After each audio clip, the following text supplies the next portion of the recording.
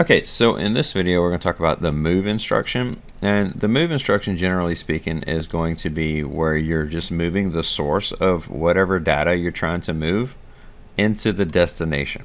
In this state, well, in this case I'm using this in a theory called the state machine, where we're saying if whatever we're doing, we're trying to control it in a finite state machine where we're controlling a machine in a certain demeanor, right? So in this case, I'm just loading in the value of the current state that I'm in into the destination, or the value of the state that I want to go into the current state that the machine is in each one of the sections over here.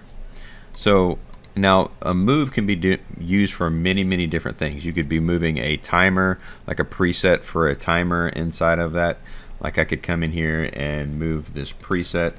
I could come in here and add another rung in here, and or add a branch down here and move a preset in here. I could just come over here and grab a move, and if I wanted to, like keep this preset done to a certain preset and didn't want it changeable, I could come over here and get the preset and load that in here as 500 right here. I could just do that and use that as my load, and that would load that value in there. Now again, that is one illustration of using a move that you could do. Right now I'm showing you that as an example. I don't necessarily have to do this in this specific machine, but I am actually showing you how a move instruction works.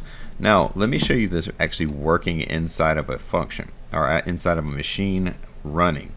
Side by side, you can see the code actually running. We'll shorten this down so you can see it. Now when I hit the start button right here, the products will come out, and you'll see currently it's in the current state is in a 20. So that right here it's looking for this switch to be made, and when it does, it's going to come over here and make this, and it's going to transition this 30 into the current state. And as soon as it does that, it transitions to the current state. It fixes the part.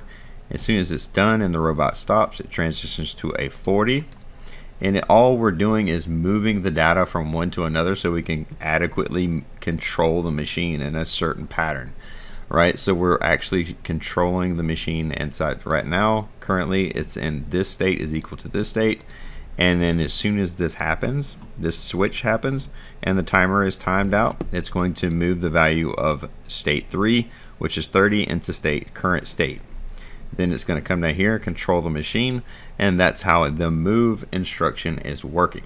Now that's how I have it working in this environment right now, but again, you can use the move instruction in many different applications.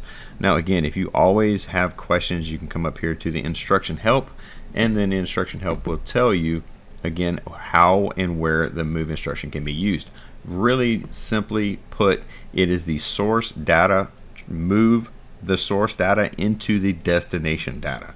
Now the two data types do have to line up properly.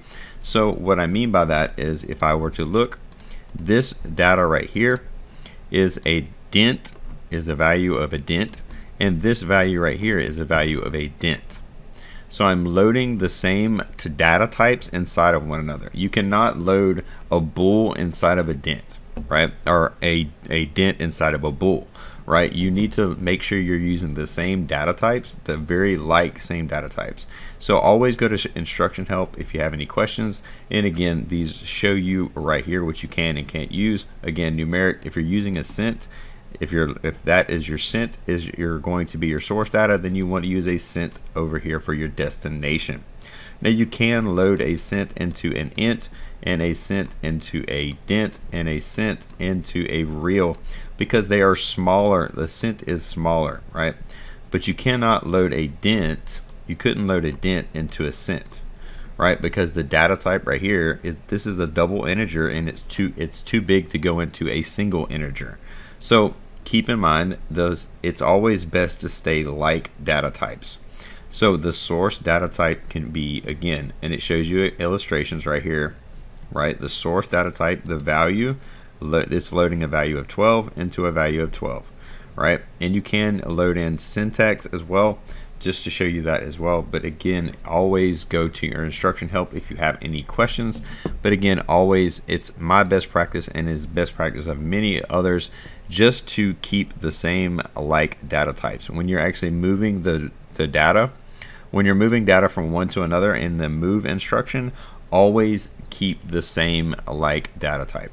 And that's very, very important when you're doing that, because when you're using instructions together, or when you're using data together, always make sure you keep the same data type, or the data type will load into that other data type. If it does not, then you will create a problem.